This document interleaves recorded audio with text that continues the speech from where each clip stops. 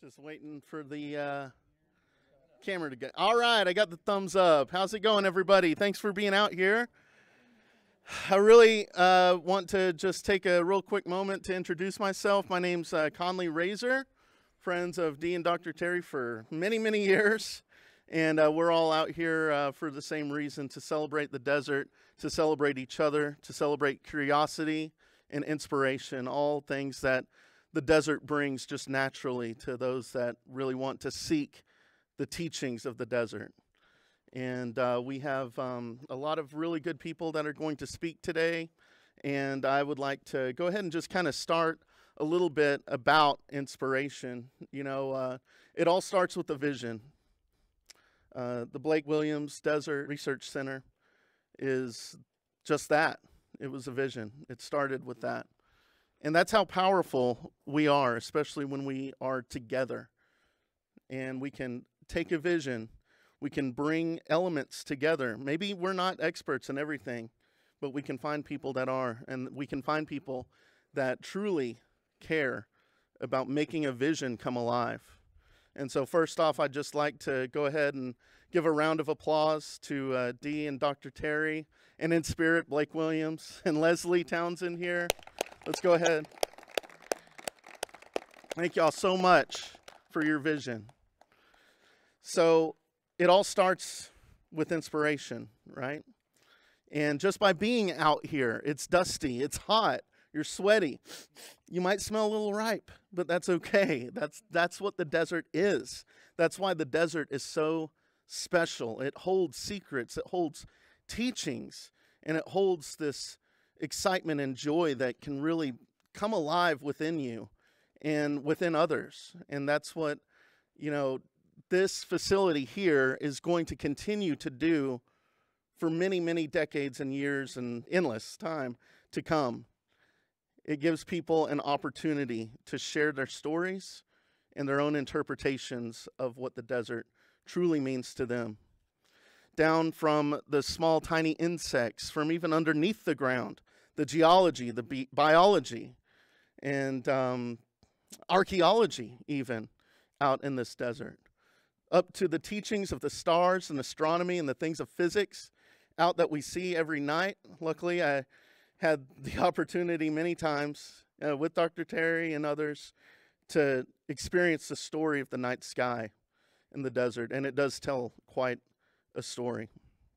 And just by looking out and gazing on the horizon and breathing in all the air and actually being quiet, still, listening, resonating, and translating that majestic message that the desert can give all of us.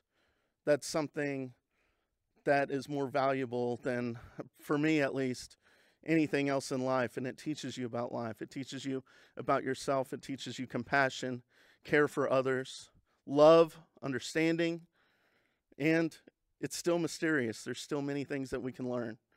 And this research center here, the Blake Williams Research Center, the field station, this is a testament to that vision. So with us all being here, I want to go ahead and welcome everyone. I thank y'all for inviting me and thinking about me. Thank you very, very much.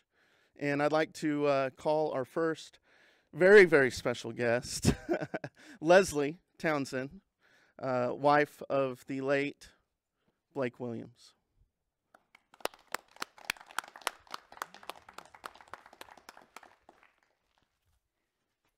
Yeah, thank you so much.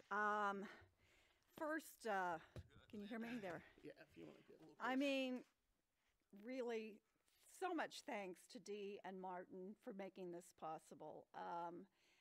You're just boundless generosity and vision in the wake of everything else you've done and have going on. I just my gratitude, and I know Blake's gratitude would be there as well. So I can't thank you enough for this honor.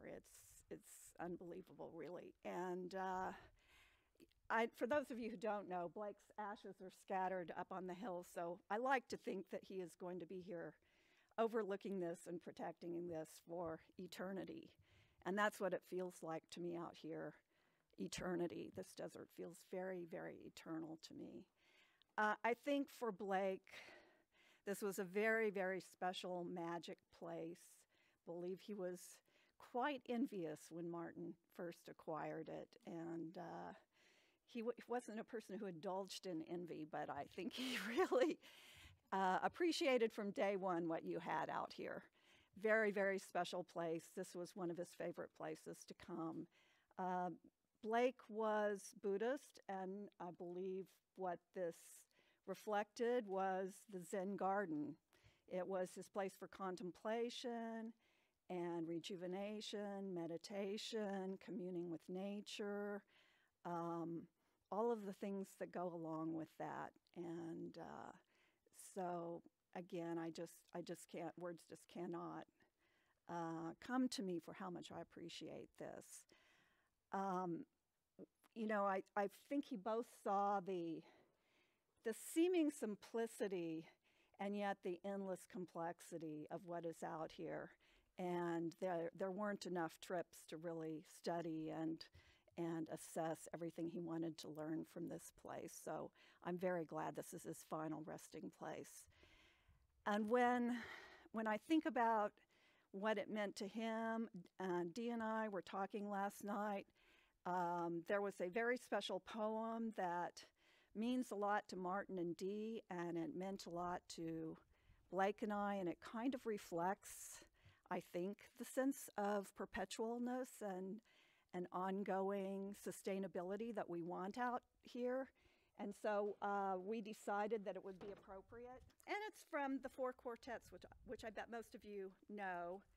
And it's certainly one of our favorite poems from the Little Giddings segment. With the drawing of this love and the voice of this calling, we shall not cease from exploration, and the end of all of our exploring will be to arrive where we started and know the place for the first time. Through the unknown remembered gate, when the last of earth left to discover is that which was the beginning, at the source of the longest river, the voice of the hidden waterfall and the children in the apple tree, not known because not looked for, but heard, half heard in the stillness between two waves of the sea. Quick now, here, now, always, a condition of complete simplicity, costing not less than everything. And all shall be well, and all manner of things shall be well, when the tongues of flame are enfolded into the crowned knot of fire, and the fire and the rose are one. So again, thank you all. Thank you, CDPA. It's an unbelievable honor.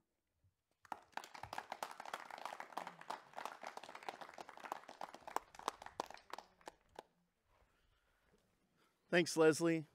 And next, we'd like to bring up Dr. Terry's daughter, Tammy. All right.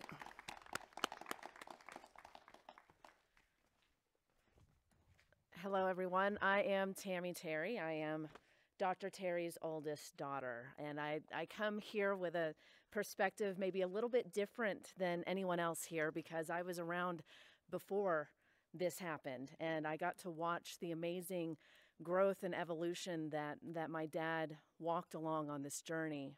You know, when I was a kid, he raised us camping, you know, and fostered a love of the outdoors.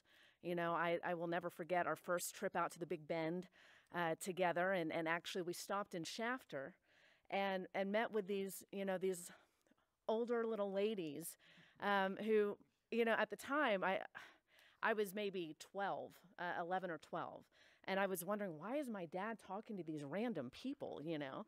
But that was my dad, you know.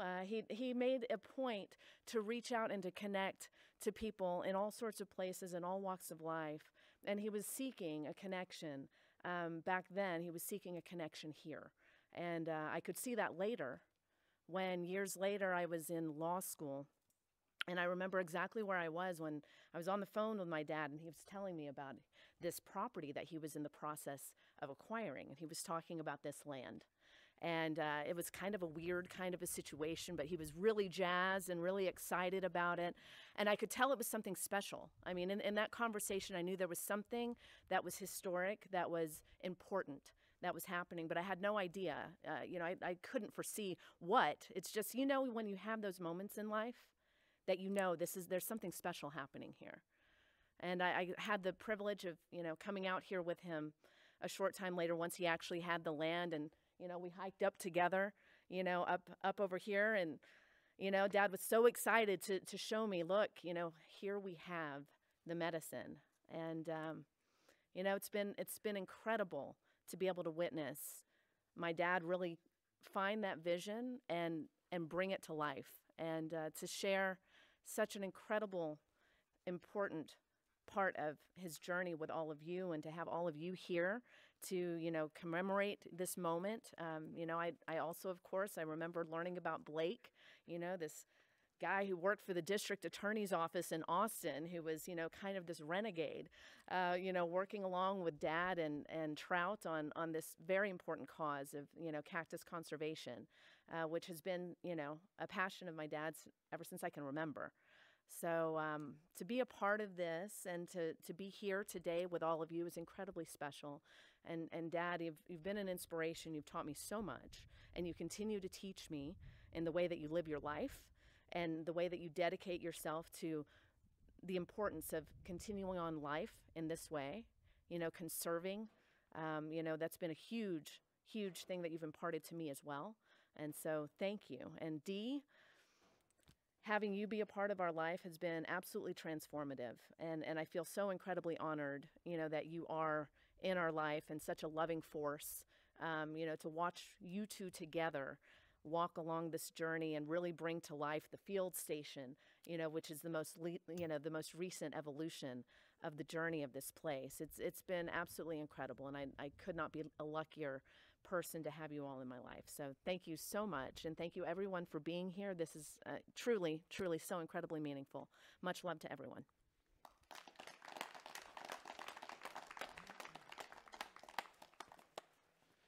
And I would just like to conclude before we finish out here with just a story that actually I dreamed this a while back, and this is what you're building inspired the dream. There was once a little girl, very poor, didn't have anything, but had a dream of a grand cathedral. And in the dream, she could see the mosaic, the bricks, the interior, the drapes, the seats inside of this cathedral, the stained glass on the sides, and the outside of this grand, beautiful area where people can come together. Well, she was poor, but she did have a pencil and paper, and she drew what she thought would be the cathedral on the piece of paper. And from that, she went to the mason. And the mason went on and said, well, maybe we can dream this up. The mason went to bed. The mason dreamed about it. The mason went to the architect. The architect, they started getting people together. They started building. Their vision became one. Then they went to the interior designer. The interior designer said, oh, wait, we can change it up a little bit. We can make it better. And then once all these people came together, people from the whole entire town came together to build this great grand cathedral. The little girl looked at her piece of paper and realized it was greater than what anybody on their own could have ever thought of. And that's, for me at least, that's what this is a representation of. It's a representation of everybody's love together, everybody's vision, everybody's heart. And it will continue to grow with your help. So with that, I want to say thank you very much. I'm sure that if there's anything people want to talk about, this is a really good time to mingle.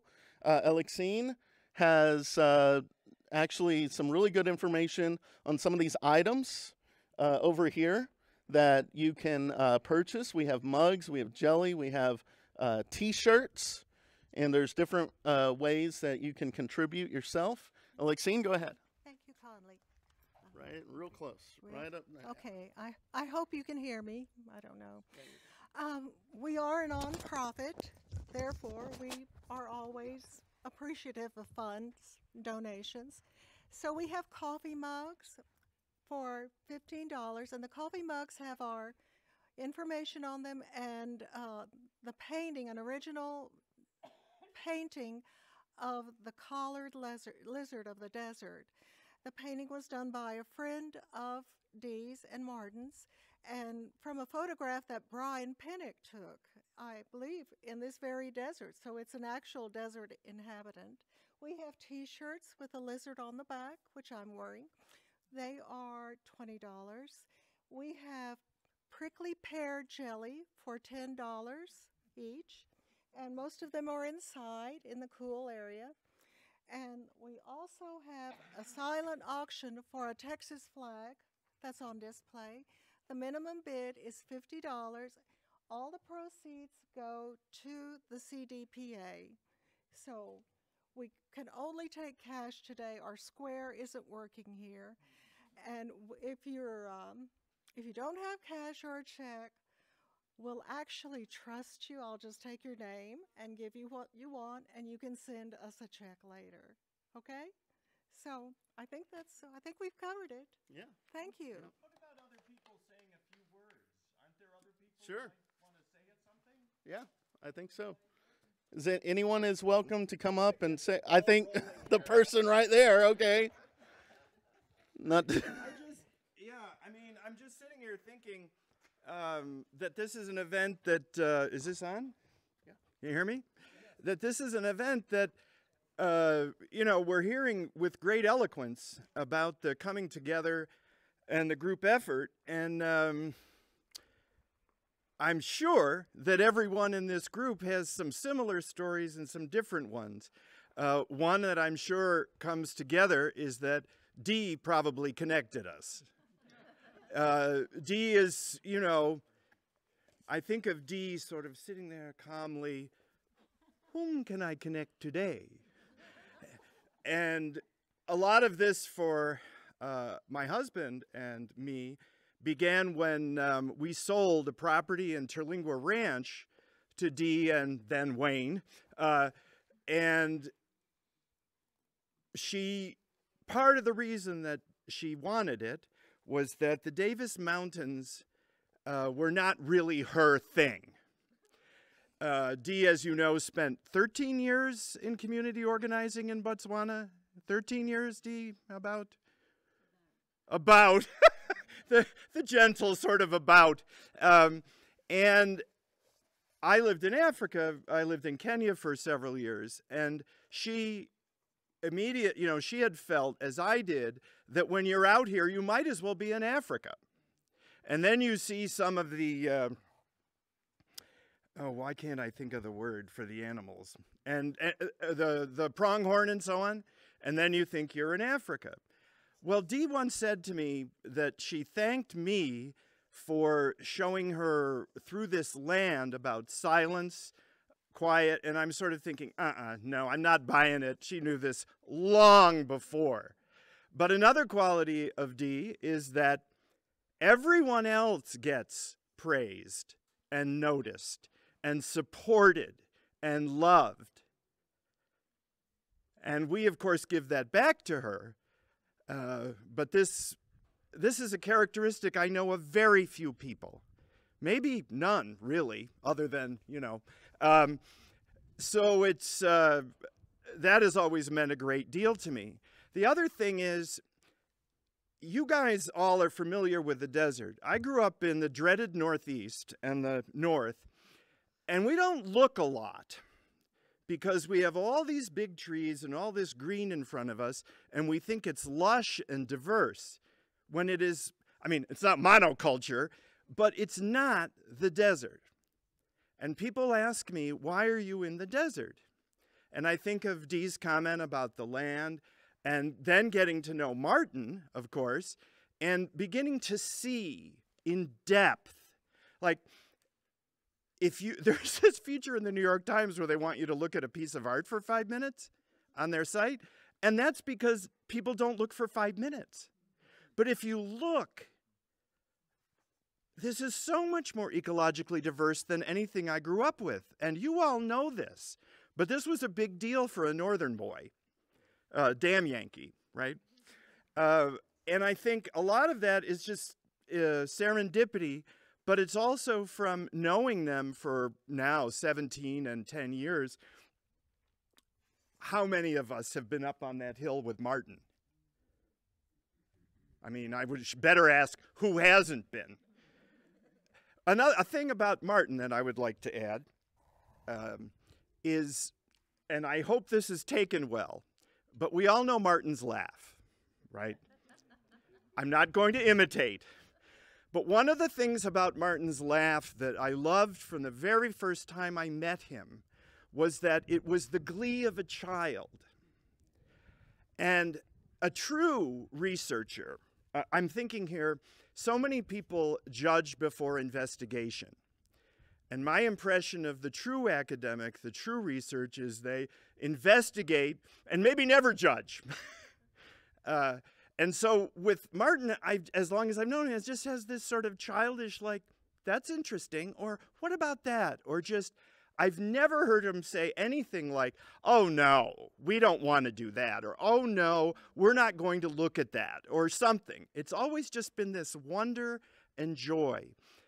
And I think that when this land came up for sale, which of course long before I knew him, what are the odds that this property, with its cactus and so on, would meet Martin Terry? You gotta wonder what was going on there. And I've been just thrilled to know them. This is just a little bit of what I might share if I didn't want to get booed off the stage, or I want to get booed off the stage.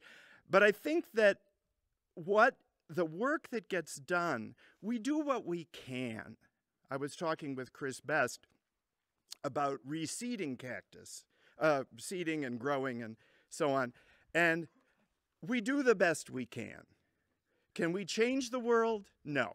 Can we Margaret Mead it? Everybody knows the quote. It's one of Dee's favorite about changing the world, and it's the work of one person at a time. You all know this better than I do. I haven't memorized it.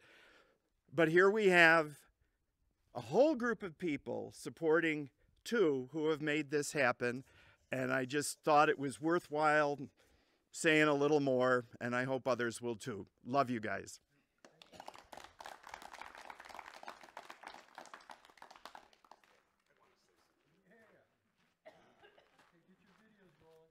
I just want to say the spread in there, everyone's being bashful about the spread. You guys are missing out. I don't know what's going on in there, but you got to get in there when this is over. I'll keep it short. I just want to express my appreciation for how immensely important this is, what you guys have done here. I mean, Texas has so few things like this, and I spent 20 years learning botany in a state where things like this were not common, but certainly more common than here. And when I learned about this place and first visited it, and I've visited it many times, it hit me, how immensely important this is. This kind of habitat is so rare. I mean, you've got a couple places to do research on things like, soil communities and plant speciation and things like that. But, in Texas, like Big Bend and whatever, but something like this that's dedicated to it's so rare. And, I wish so many more places in Texas had stuff like this, like South Texas. Like we just acquired 145 acres in South Texas in Jim Hogg County. Many of these same plants, but different ecotypes, same species, different ecotypes grow in South Texas. They've got broader leaves. The leaves aren't as thin. This is a phenomenon I've seen in like 12 or 13 different species, like the Jatropha and et cetera. Even the Sydnea tenuifolia, the skeleton leaf, the ones down there look way different than the ones here. And there's no way to study it. There's so few people interested down there. Well, part of the way that you save stuff is you get people interested in it. Part of the way you conserve and you save plant species is you get them to care about it. It blows my mind how many people would look at a landscape like this, just, you know, normal citizens, and think there's nothing there. Whereas I look at this and I'm like, I got to get out there. I got to see, you know, there's probably, you know, a million different things when you stop and look at the ground, a million different things that are going on and worth studying. And so the way that you inspire that is by having opportunities like this, like a building dedicated to it, a parcel of land dedicated to it, to education, research. And so we're stealing your idea here with this with this building. Like, that's our next step on the property we got. Like, we're trying to build a building. I really like the second roof. Yeah. When you say we, can you explain who we are? Well, it's just me and my friend Javier with the help of Morningstar, a nonprofit. But it's, yeah, we're small, you know, steps. We got the land. That was the first thing. But I just wanted to express my appreciation for both of you. And yeah, man, it's I can't tell you how important it is what you've done, and the legacy you've left, and it's just it's so immensely important. So thank you. I want to express my gratitude and humility and respect to you guys. So yeah, so thanks a lot. Okay.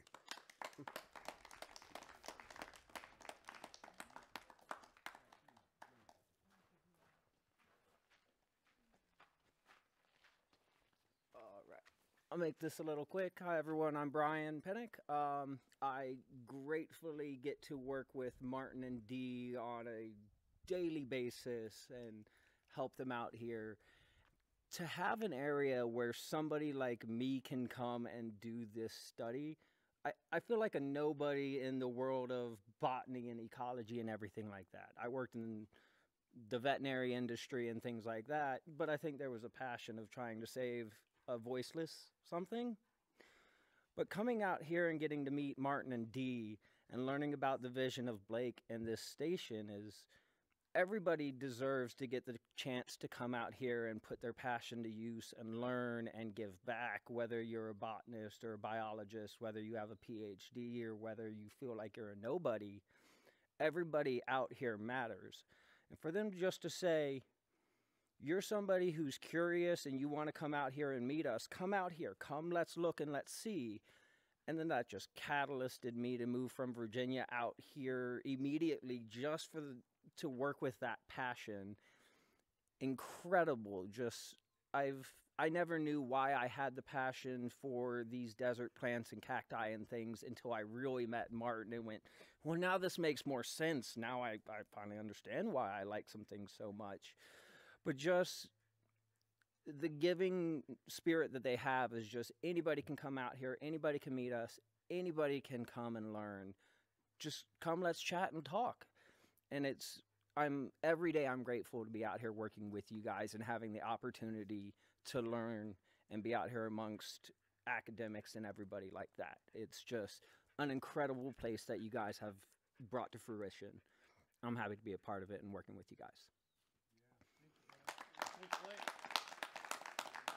I met Dr. Terry when I moved to Alpine and started taking some classes at Sol Ross. In 2013, I ended up in his graduate agristology class, and I wasn't a biology major, and it was my first biology class. So I was kind of intimidated because that's a lot to learn. But he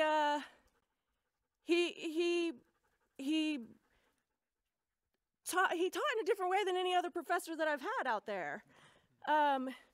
He invited growth on mutual terms, and he's the only professor in a science class that's ever inspired me to write poetry. So I might share it with you later, but not now. But you know, I wrote poetry using all the agristology vocabulary, and that's something that Dr. Terry inspired. So I just think that's a testament to his creativity and the spirit that he brings, and the curiosity that I don't think you've ever lost. And meeting Dee, she makes you feel like it's divine. You know, we're starstruck. So it's been a real honor to get to know Dee and Dr. Terry over the years, and I'm excited to meet more people too within their circle of connections. So thank you for having me. Okay, Leo, all these young folks have had their chance. I just want to say good afternoon, I think almost. My name's Leo Mercado. I am one of the co-founders of what is now Morningstar Conservancy. We're based in the state of Oregon, technically, but we're functioning in southern Arizona as a conservation group. Specifically, thankfully, I'm retired off the board of directors, and I am now staff cultivator and public liaison. So, as such, I want to say good day to Leslie, Dee, and Martin. Leslie and I met here not that long ago, and I felt we were friends already, and I never met Blake. And so I've been thinking a lot of that relationship that you have with him and he has with this land, and we all share with this land. And I'm thinking of other people who wanted to be here today who couldn't make it. And I'm thinking of elders of mine who have passed on now, which is why I'm blessed to be here. So I just wanted to start by sharing a quiet moment to think of them, living and gone, including our friend Sonny McKellar. Let's do that.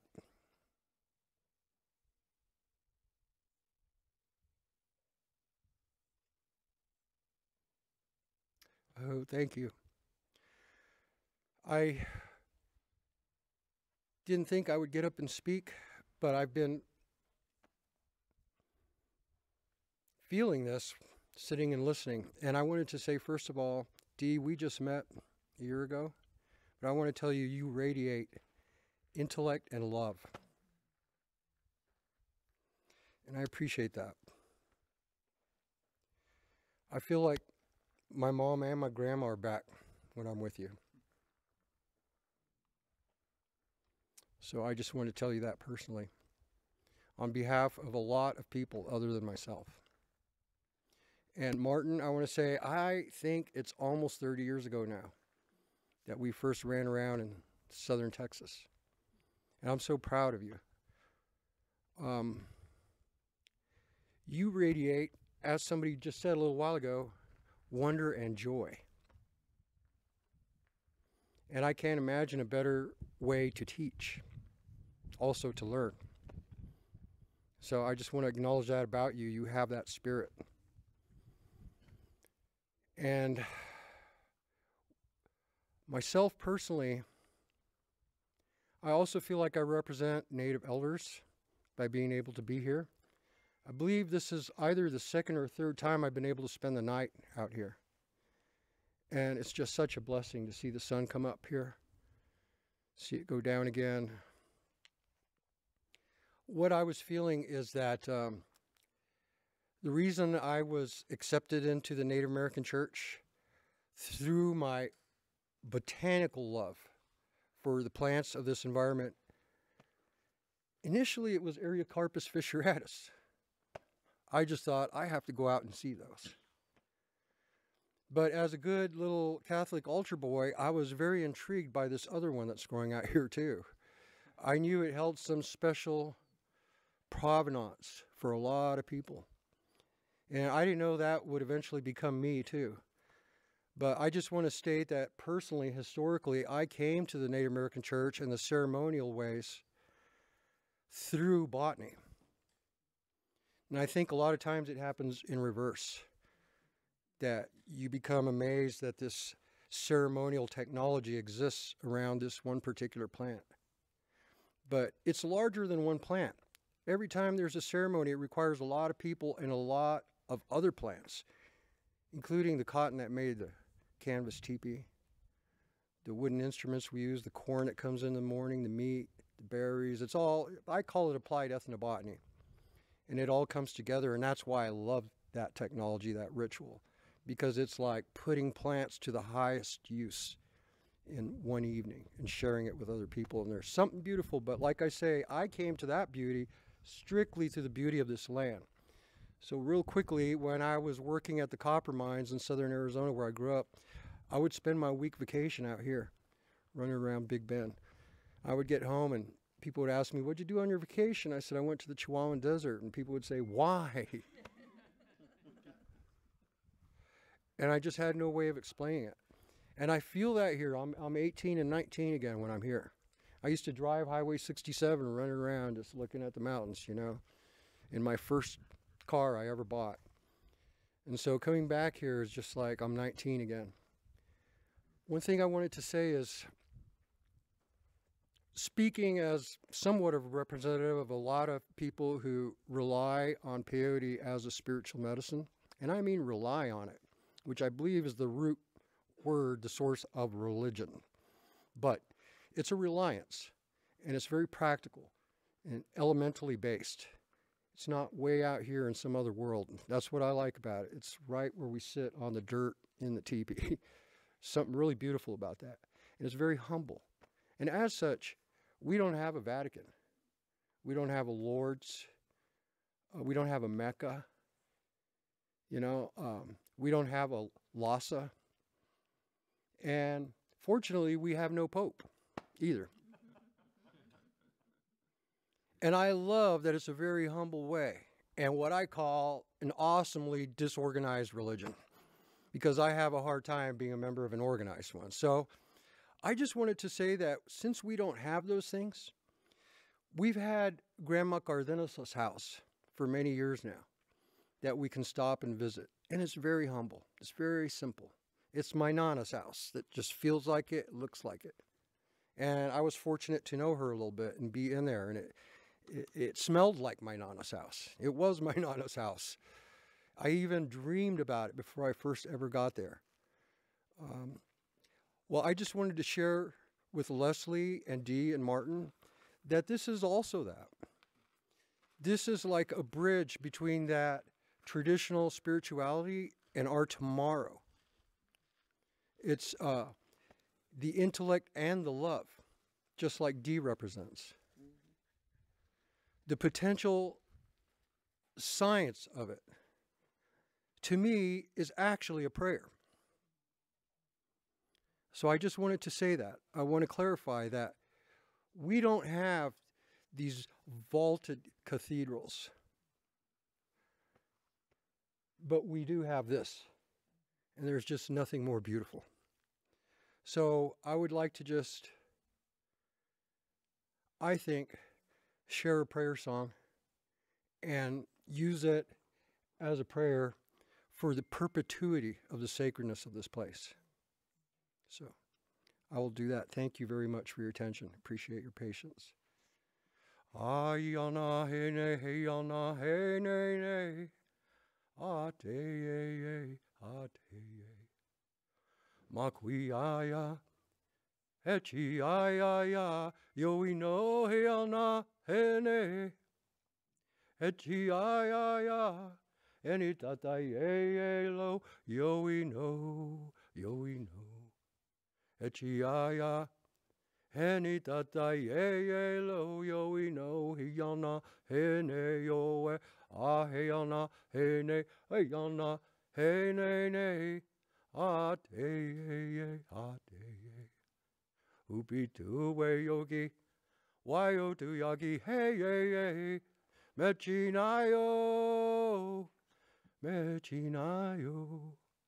wani wachi e lo we chone wa ho what day lo yo we know hey yana hey ne yo aho. Thank you.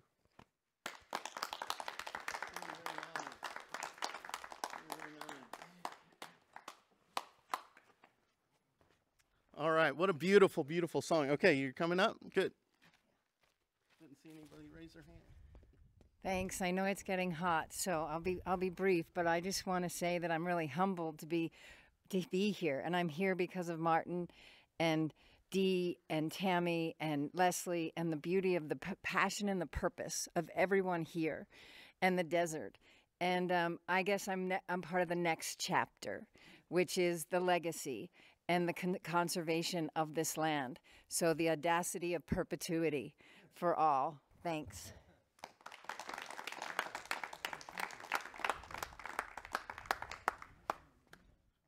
All right. Again, thank you, everybody, and thank you for sharing your stories. It doesn't have to stop here. We can mingle. There's plenty of beverages and food in there, finger food. There we have merchandise here. We have that cactus jelly. So feel free, and thank y'all all again for coming and help building this vision with Dee, Terry, Leslie, and everyone else. Thank you.